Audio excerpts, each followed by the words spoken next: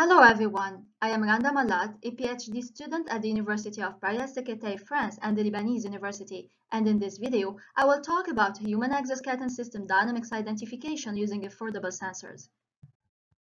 Exoskeleton robotics are in increasing development to help elders and patients regain the mobility to walk, to stand, and to achieve different daily tasks.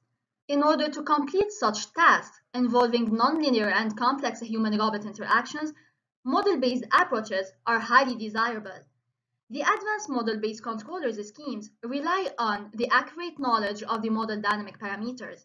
These parameters may be available if a good computer-aided design model of the robot is available, while the human parameters are usually obtained from regression anthropometric tables.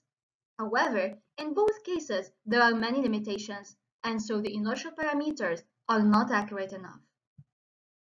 In this context, our goal is to develop an identification method of the mass, the center of mass 3D position, and the 6 components of the inertia tensor for each link of the human body and the lower limb exoskeleton models.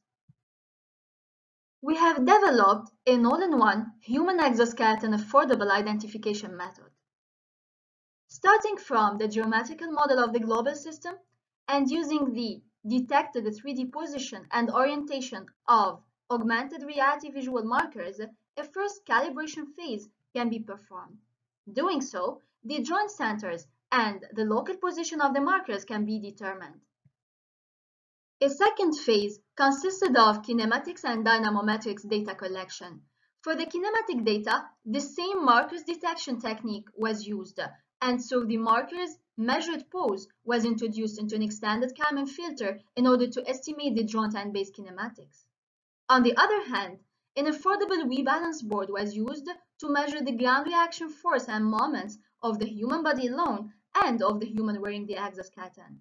And so finally, the collected data were introduced into a linear identification model with respect to the parameters to be identified.